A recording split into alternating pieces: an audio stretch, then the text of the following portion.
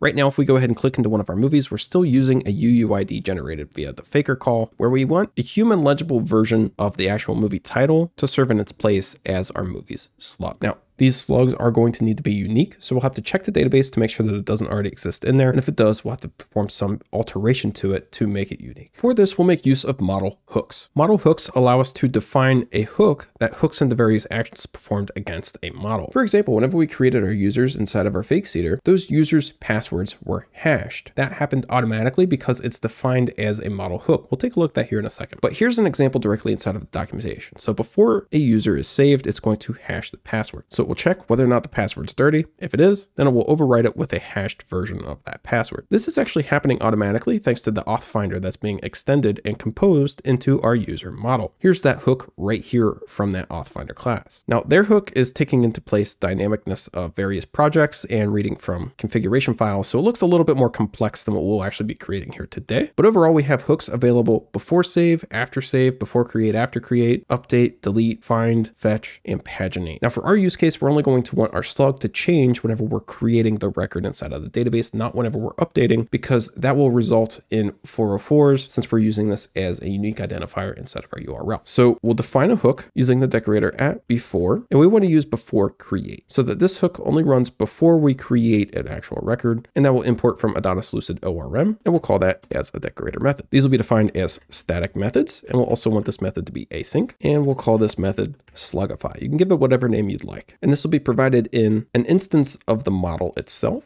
So this will be our movie of type movie. Now, a user could attempt to provide in a slug of their own via a form if we provide it. So we'll take account for that here. So we'll do if movie.slug. So if we already have a movie slug, we'll just go ahead and return out of this hook. Otherwise, we're going to want to slugify it. So first, we're going to want to get a slug version of our movie title. Const slug equals, and there's a string helper that provides a slug function provided by AdonisJS. So we can import string from at AdonisJS core helpers, and we'll import from string. Okay, cool. So we'll scroll back down. So we'll do string dot, and there should be a slug method, and we provide in the value that we want to create a slug from as the first argument. So we'll do movie dot title because that's what we want to use to actually generate out the slug. And then we can provide options as the second argument here. We could specify a replacement so that if, for example, the title contains a space, we can replace that with something like a hyphen. And then we can specify that we want this to be converted to lowercase. We can get rid of special characters by specifying strict to true there as well. So now we have a URL safe slug representation of our movie's title. Now we need to check whether or not this is unique inside of our database. So we'll do const rows equals await movie.query to get a query builder instance here. We'll select just the slug since that's all that we care about within this particular query. And then we can do where raw, convert the column to lower, specifying in a placeholder for our column name there, equals the argument. The column name is the first parameter that we want to provide in, so we'll call that slug. And then we want to provide the actual slug value as the check value. And then we can do or where raw, convert that to lower once more, is like the value that we provide in slug and slug there as well. And we'll wrap the slug here in backticks, provide in our separator of a hyphen as specified right up here with our replacement, and then do % to say anything can come after that. So if we get results back from this particular query, we'll know that the slug that we're generating out here is not unique. And so we'll want to increment whatever the max incrementer is that we're using on that slug. So we'll do const incrementers equals rows, and then we'll reduce through those rows our result in the individual row, and then we'll instantiate the default value here as an empty array. So first we're going to want to split the slug that we got back from our query by the actual slug value that we're wanting to make unique and the separator, which is our hyphen. So do const tokens equals row slug dot, convert that to lowercase for safety's sake, and then we'll split that by our actual slug value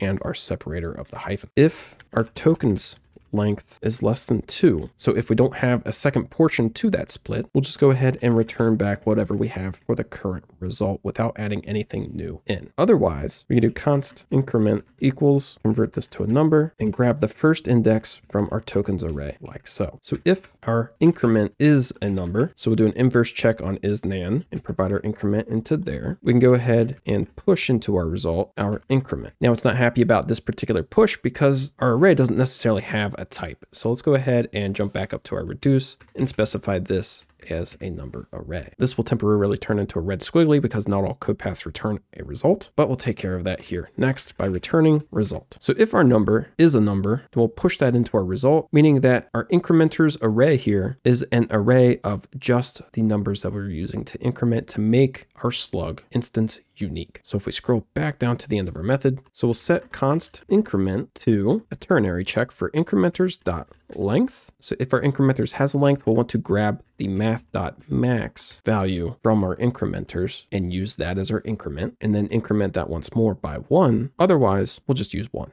So then we'll set movie.slug equal to, provide in our slug, our separator, and our increment to make the value unique. Now, we did miss one thing. We don't want to use the increment if the slug as a whole is already unique inside of our database. And we can determine that by checking whether or not we got any rows back from our query here. If we did not, so if not rows length, then we go ahead and set our movie slug equal to whatever slug it is that we generated from our string.slug method. And then we can return here to exit out of our slugify hook. Okay, so if we did everything correctly here, we should be able to jump into our movie factory and get rid of the slug declaration altogether, because this should now automatically be taken care of by our new slugify hook. Let's hide our text editor back away, stop our server, clear that out, node ace migration refresh -- seed to roll back, remigrate, and then reseed our database. Hit run there, deep breath, and everything ran successfully. Awesome. So let's go ahead and start our server back up, npm run dev, open our browser. And of course, we're going to get a 404 not found because this UUID no longer exists. Let's go back to our homepage. Whoops, localhost 3333. There we go. And let's try to view a new movie. So here we have Jumpin' Jack Flash. You have this little apostrophe here on Jumpin', and our slug was generated as just Jumpin' Jack Flash. Nice, human readable, and URL safe. If we go back to home, last train to Clarksville's got the same thing going on. Tossing ampersand turning. It's just tossing and turning. So awesome. Everything seems to be working a-okay. Let's put it to the test though. So let's bring our terminal back up, stop our server, clear this out, node ace REPL, and let's await load models. Okay, now let's await models movie create. Gotta see if I can remember everything that we have here. So we have a status ID. We'll just set that to 1. We have a writer ID, we'll set that to 1, director ID, title, tossing, and turning. We'll use the exact same title that we're taking a look at right here, and our slugify call should increment the slug that's generated with tossing and turning -1 because it's no longer going to be unique inside of our database. I believe everything else can be omitted from our create call here. So let's go ahead and attempt to run this. All right, looks like it entered in okay. And look at that, we can see the actual slug that was generated out is indeed tossing and turning -1. So everything there worked a-okay.